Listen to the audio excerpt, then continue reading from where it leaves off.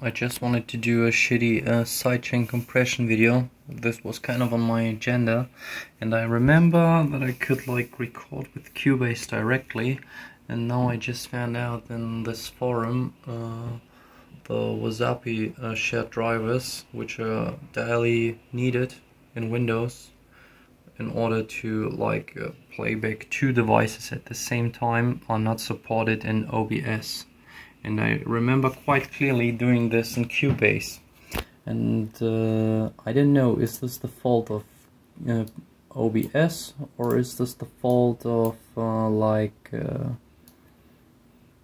yeah, Avid basically.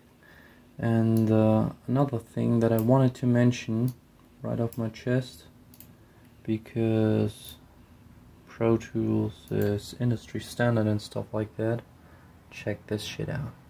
You know, like maximizing, you get these big fat bars, and like the heat plug-in thingy, which nobody per se asked for, but not to shit on that, the basic fact that like other DAWs kind of manage, are able to pull this.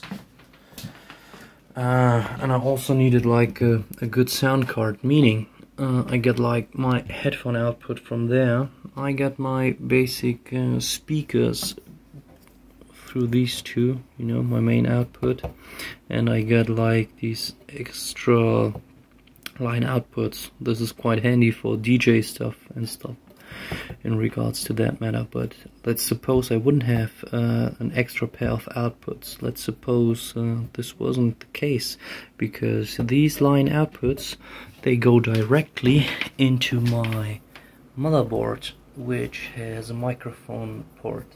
So if I wouldn't have like a microphone port there, then I would have been screwed. And yeah, that is not cool. Just wanted to mention this and get this shit off my chest.